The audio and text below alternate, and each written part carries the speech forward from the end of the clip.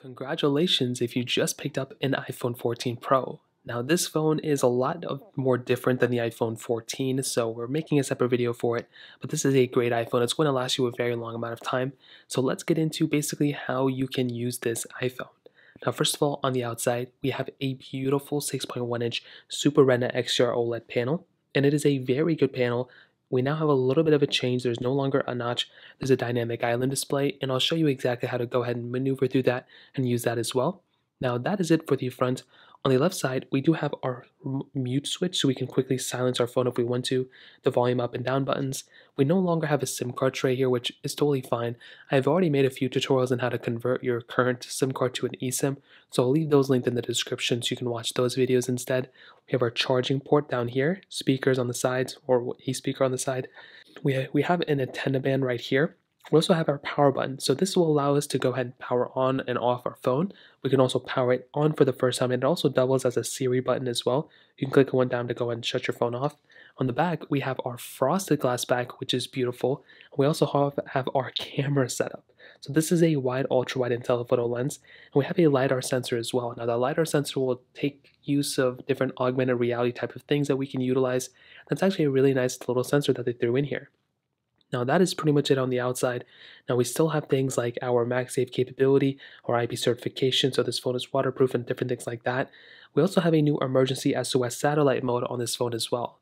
So that is a really cool thing. Basically, you can point your phone to a specific satellite, and it will actually be able to go ahead and I think we can receive calls and send messages and things like that.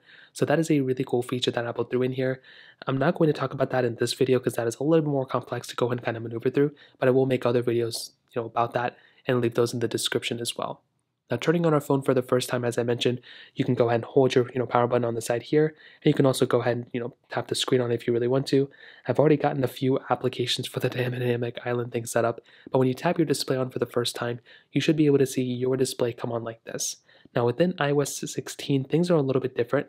So we still have our toggles at the bottom, so you can quickly toggle on the flashlight if you want to, the camera right here, the time, the date, all this other stuff. You can quickly swipe down from the top right if you want to get into your control center, which we'll talk about in a second, and you should be able to see all your notifications come up at the bottom here.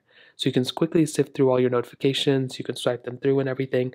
But within iOS 16, we have the capability of customizing our lock screen. And we can do that by tapping on the lock screen or holding it down like that. And now what we can do is we can customize it.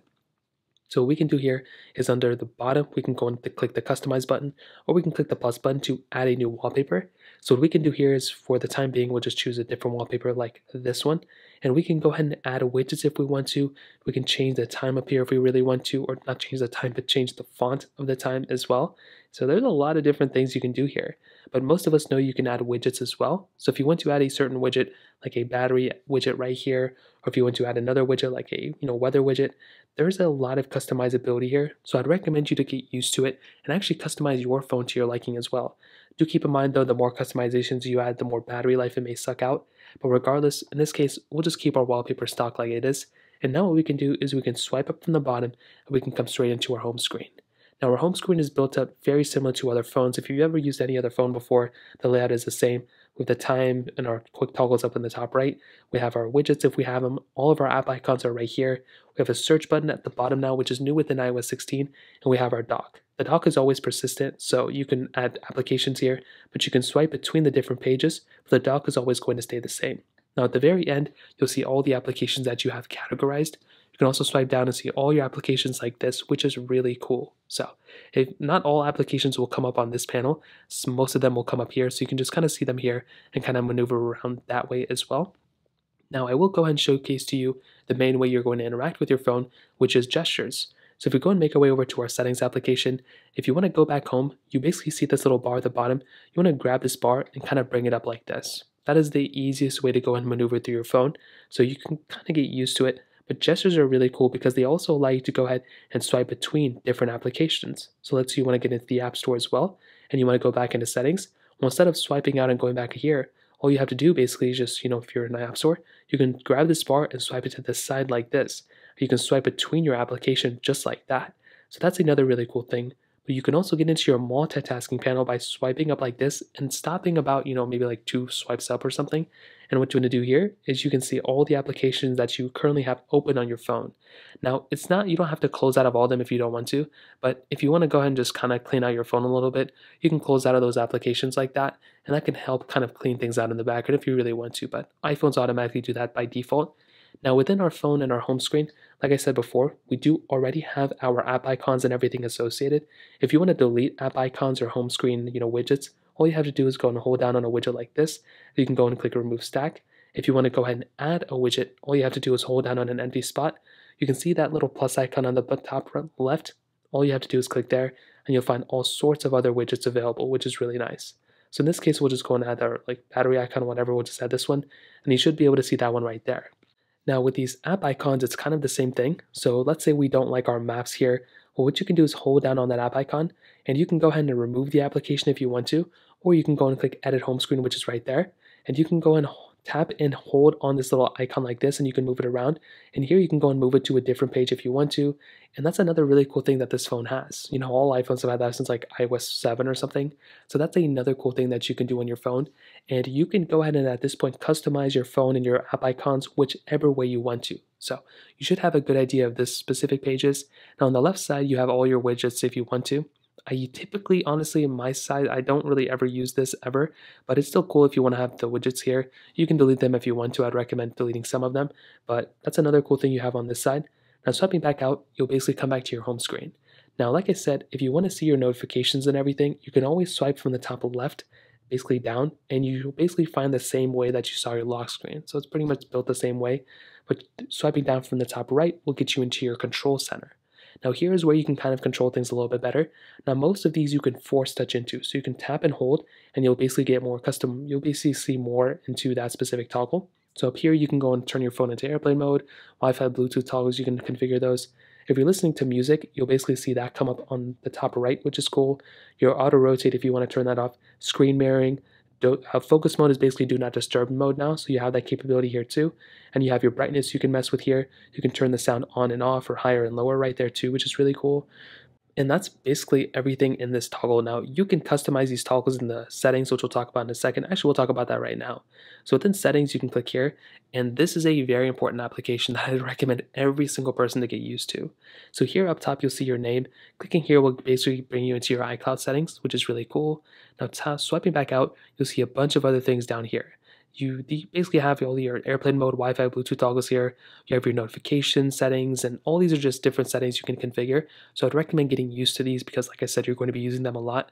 Now, under General, one of the first things that I recommend doing whenever you buy an iPhone 14 Pro is to update your phone. So click Software Update there and download and install the latest update on your iPhone 14 Pro, because if you don't, that can honestly give you a weirder experience on your device.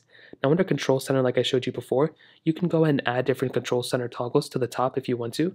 So if I wanted to add like a music recognition toggle, well, it'll be added up here by clicking that plus button, and it'll be added right there too, which is really cool. In this case, I'll just go and delete it, but you have that ability as well.